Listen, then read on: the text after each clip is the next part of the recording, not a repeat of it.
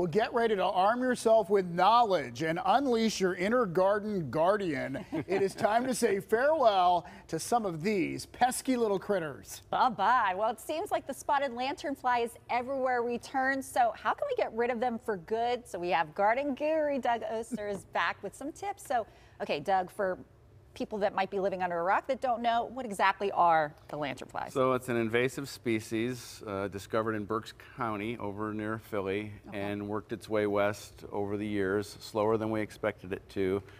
And there's no predator for them. Okay. And so now we have an infestation of them. And the closer you are to like a rail line, the more you're going to have this problem because that's how they're traveling across the country. What, they hop on a train? Yep. Oh, no kidding. And they're like literally like hobos, or is that what they were called? The guys. They're hobo bugs, yeah.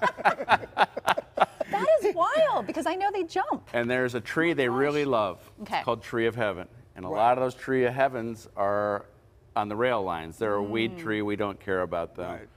So one thing right off the bat, I did a garden consult the other day, and they wanted to know where their Tree of Heavens were so they could take them out.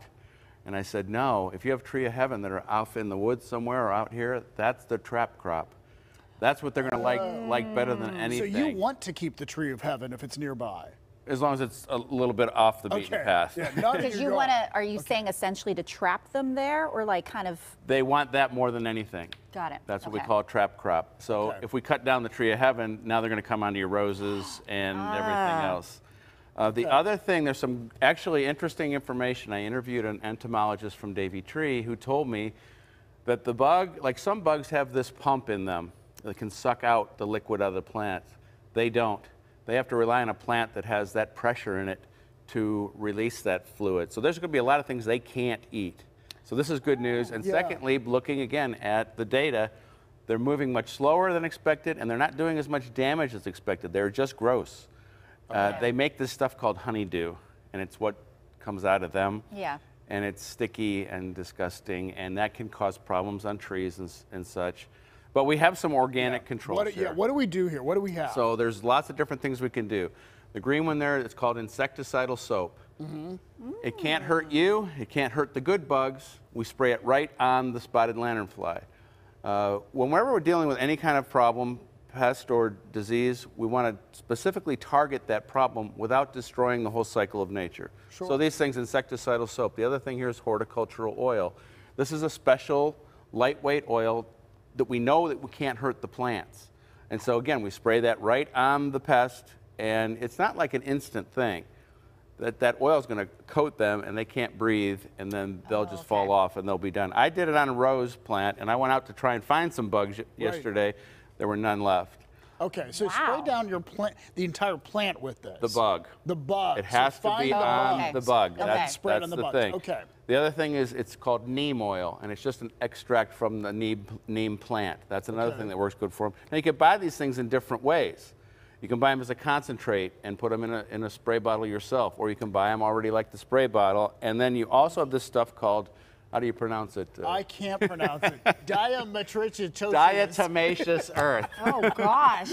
I'm never going to say that. All this is a powder that is on the microscopic level, it's sharp. And so you put it down and the bug crawls over it and it pierces the bug, and then it just kind of, everything comes out of it. With this, even though it's organic, you have to wear a mask because it will, your nasal passages and stuff you'll have some problems there. So it's not all bad news, but in some parts of the city, you'd have to be spraying, every hour. I mean, well, people are killing 1,000 a day. And very quickly, where would you spread this diatomaceous earth? Right where you see the bug. It's like you're just putting it right on the bug, right on that, anywhere that they're crawling.